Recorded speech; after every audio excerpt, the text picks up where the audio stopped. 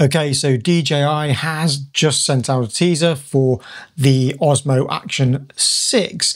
Now, one of the features that has been rumoured about the Osmo Action 6 is the inclusion of a real iris. Now, the current rumours are that it varies between f2 and f4, and this would seem to be borne out by the imagery that DJI included with their teaser promotion. The camera is going to be announced on the 18th of November, I believe, and the image shows the lens and what looks to be an iris. Now, although the position of the iris does look a little strange, the animation on DJI's website would suggest this is exactly where it is. So it'll be interesting to see how this functions in reality. Now, I'm not going to go into too much detail on things like sensor size and resolutions and frame rates. You know, there are lots of rumours out there, but with action cameras, we always get rumours of 1-inch sensors and 8K resolutions and such like. But when it comes to this iris, the rumour does seem to be borne out by the imagery that DJI has sent out. So I'm going to focus on that rather than some of the other things that you might have heard about. Even though, you know, they might be credible, they might not be. But at least with this one, we have some hint that it is actually true. So usually with action cameras, I tend to believe that the simpler the better. If you start putting mechanical things into an action camera, that is something extra to go wrong, particularly in the kinds of situations that action cameras are placed in. You know, for example, off-road buggying and mountain biking, there's a lot of vibration going on, and that kind of movement can damage something like a very tiny mechanical iris. Now, there are other methods now that have been developed for creating an adjustable iris within tiny cameras like this, so it remains to be seen what DJI has come up with. I would imagine that they've done some testing and have determined that it can withstand quite a lot of high impact movement, being as it is an action camera. So it does remain to be seen how they've actually achieved that and what the real world reliability of it will be. Now, what are the advantages of placing a form of adjustable iris inside an action camera rather than just adjusting the shutter, which we have been doing up until now? Now, the rumoured iris within the Action 6 is only said to be variable between f2 and f4, and that's quite a limited range. So again, it remains to be seen how effective this thing is in the real world. But the idea of having a mechanical iris is a fairly sound one. It does mean that if you are somebody who is more creative and you want more control over the image, you can set the shutter speed at the speed that you want, and you can adjust the iris to adjust your exposure rather than having to mess around with ND filters. Now, with the limited iris range that the camera is rumoured to have, you'll probably still need ND filters in very bright sunlight. But it could be advantageous and save a lot of time in general in a lot of situations. You might only need to put one ND filter on and then you've got that control that you need, and without having to keep swapping them over. The other advantage of having some sort of iris is that if the Osmo Action 6 does have a larger sensor, let's say it does have a 1-inch sensor in it, then being able to stop down means that you can increase the depth of field. And that is an issue if you have a larger sensor on an action camera. Anybody who has used Insta360's 1R and 1RS with the 1-inch mod will tell you that vlogging with it was pretty difficult because it didn't have very good close focus on it. So with an adjustable iris, it means that that kind of problem might be mitigated to some degree. Again, we'll need to see what the final camera is like, what it's like to use in the real world.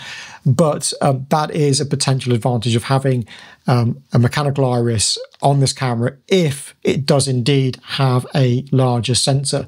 So there's one other rumour that's going around with the Osmo Action 6, and that is onboard ProRes recording. Now, I have my doubts about this, but the rumours are quite prevalent. The one thing I would say is that if ProRes does feature on the Osmo Action 6, I wouldn't get your hopes up for ProRes RAW being on it. You know, it is perfectly credible that you could put ProRes recording on that camera. But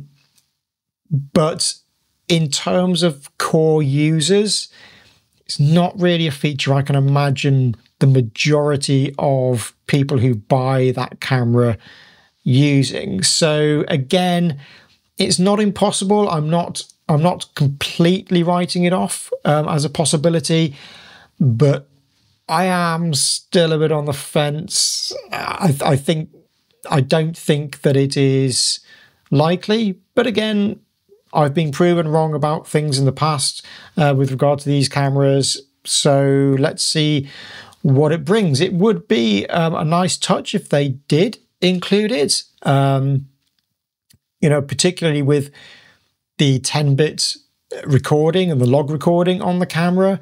ProRes would give some very, very specific advantages. You wouldn't have as many compression artifacts going on.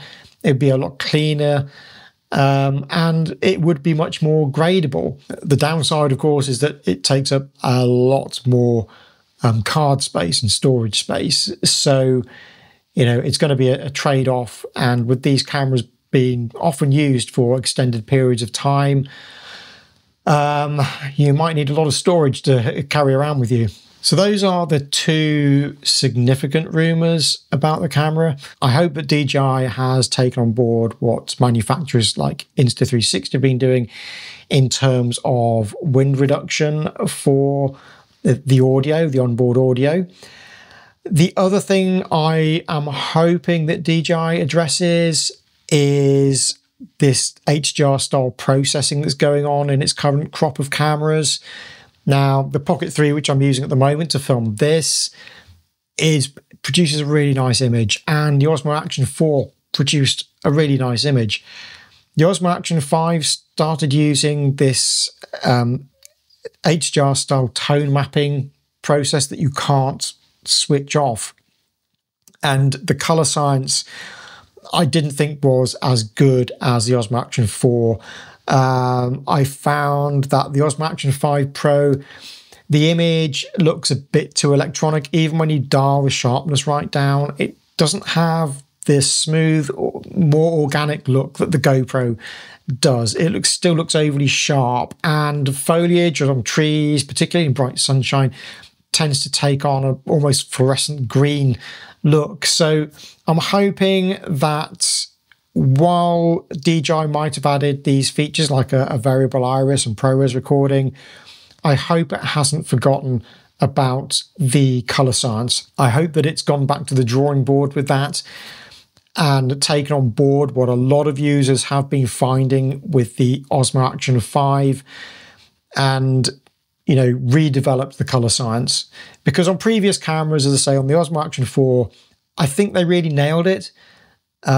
But it sort of went downhill a bit with the Osmo Action 5 Pro, and also the Osmo 360 as well. That suffers from a similar kind of issue when it comes to the way colours are represented and that kind of over electronic looking image. You know, if I dial down the sharpness on these cameras, I want it dialed down. I don't want any extra processing going on. So yeah, I hope DJI has addressed the basics in that way and not just focused on introducing these, you know, headline grabbing features. Because if the Osmo Action 5 had better color science, then it would be my favorite action camera. But for me, even though the GoPro doesn't have a low light mode and isn't very good when it gets to low light, for me, the color science on the GoPro wins out every single time. So let's just hope that DJI has address that in the Osmo Action Pro, regardless of how many headline-grabbing features like a adjustable iris the new camera has. Anyway, those are my thoughts. I have rambled a little bit. I just wanted to give you my so-called quick thoughts on the Osmo Action 6 as I see them presented. I've got a few things I need to review and get up on the channel. I've got the Insta360 X4 Air, which I'm looking at, the DJI Mic 3, which I've been meaning to get the review done on that for ages, but I've just had so much stuff on, and the Insta360 Mic Air as well, along with a couple of other things. So that's all to come on the channel, and I'm also planning some more feature videos, mini documentary style stuff that goes into stuff like the history of camera movement and that sort of thing. So that's what I've got planned. And yeah, I'd be interested in your thoughts on the Osmo Action 6 in the comments below. Yeah, and again, if you like what I do and you want more videos, please do like and subscribe. I've kept this to the end. I've taken on board what you guys have said. You don't like me saying it at the beginning. Okay. Hopefully see you in the next video.